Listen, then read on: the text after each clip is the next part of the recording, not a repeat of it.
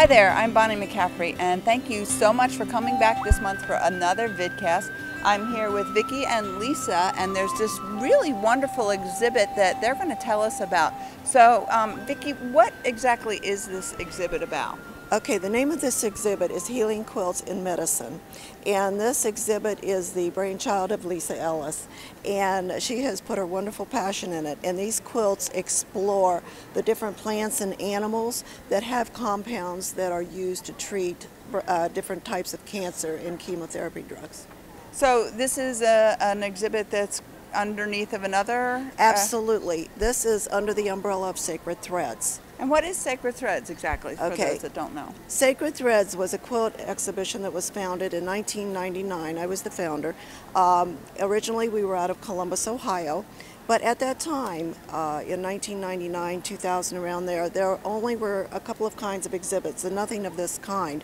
Either exhibits looked at the craftsmanship or the art forms, but nothing looked at the emotional, spiritual part of quilt making that all quilters put into their work. Yeah. And we felt that that was definitely lacking. So we started the first show with different categories of joy, spirituality, inspiration, healing, grief, and peace. Wow. And as important as the quilts was the story behind them. Why did the quilts exist? Why are they here? Why were they made? Yeah, yeah. And so Lisa has taken that, and you've curated this exhibit? Right, so when Vicki retired after the 2009 show, I took it over and brought it to Washington, D.C. And we had already been doing the Healing Quilts in Medicine projects, but I brought it under SacredThreads because it's all the same. It's us as quilt makers using our passion for quilting to make the world a better place. Wow. Whether it's healing in hospitals or having healing-based quilts that are in exhibits for people to come and see, it's all related. And so it made sense to just to bring it all into the same organization. Well, let's go take a look. Okay.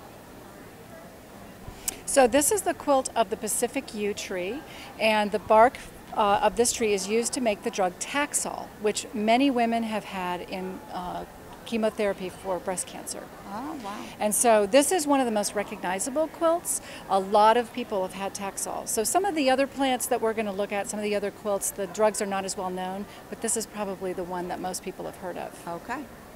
So, Lisa, this is one that particularly drew me in. It's just really interesting to look at. What is this plant? So this plant is the Thunder God Vine, and it is showing promise in treating lymphoma and leukemia. Wow. It's made by Judy Busby in Fairfax, Virginia, and a lot of people at the quilt show have been drawn to it because of the beautiful red and green leaves, and lots of people want to know how she got the little white squares on this. It's built into the fabric. Wow. It's a great design. Sometimes you just buy a great fabric.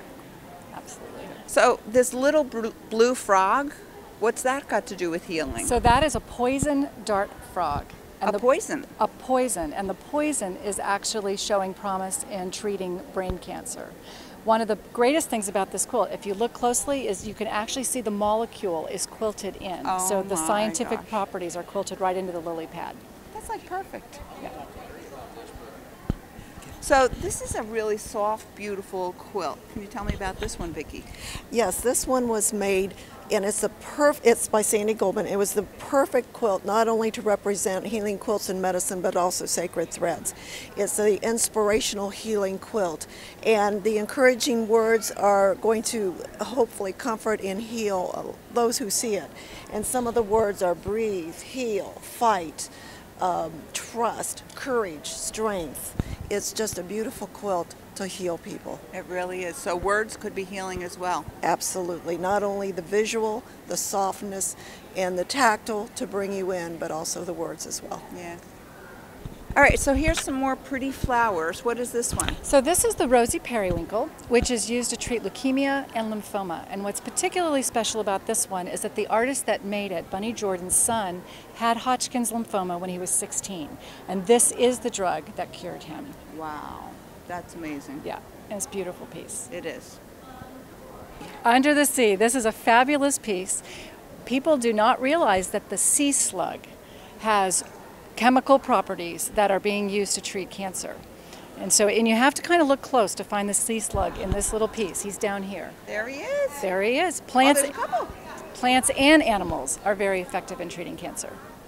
You know, that's actually pretty fascinating to me because, you know, we don't realize that all the plants and animals around us could actually do something to help us. Exactly. Yeah, that's right. Good.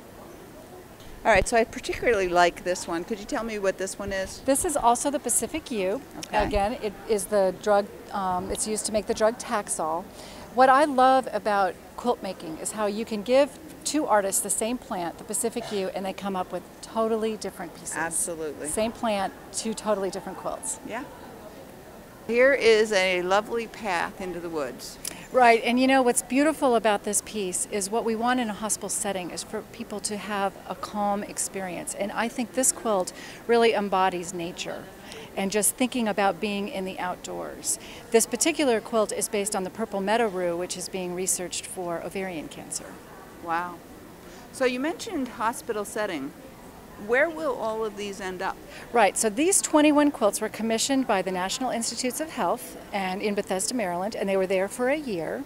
And then there is a hospital that is building a brand new cancer center. It's outside Washington, D.C., called Fair Oaks Hospital. It's in Fairfax, Virginia.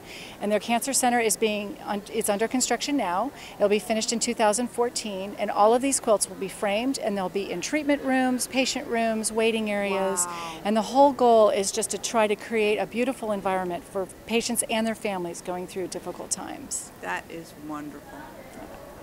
So this is actually a plant that's fairly well known to people. It is the indigo. And I think we all know that indigo is often used for dyeing, but people don't also know that it is used in cancer treatments. So Wow. it does have a chemical compound that can be used in chemotherapies. Who knew? Who knew? Okay, Vicki, I just love this quilt. I mean, yellow and blue is great, but what is the plant that's in here? This is Dyer's Woad. This is a beautiful quilt, one of the most popular in the exhibition as well. And the compounds from this plant are used for chemotherapy, especially to treat leukemia and brain cancer. Amazing. Absolutely. You know, who would think that that plants and animals would be where we would find treatment? Absolutely. We are so blessed to have so many wonderful plants that help us heal. Yeah.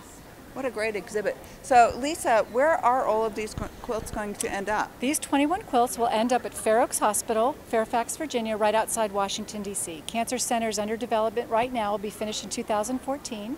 They'll be in treatment rooms, waiting areas, and patient rooms. Well, that'll be like absolutely perfect. So the quilts themselves will be a healing thing to the people Exactly. that are there. Beautiful artwork. It has an educational component. It's perfect. Yep. Thank you so much Yes, for doing thank this with you. me and telling us about the quilts. Thank you, Barbara. And thank you all for coming. I hope you'll come back next month to see what I have for you then. Thanks for being with me.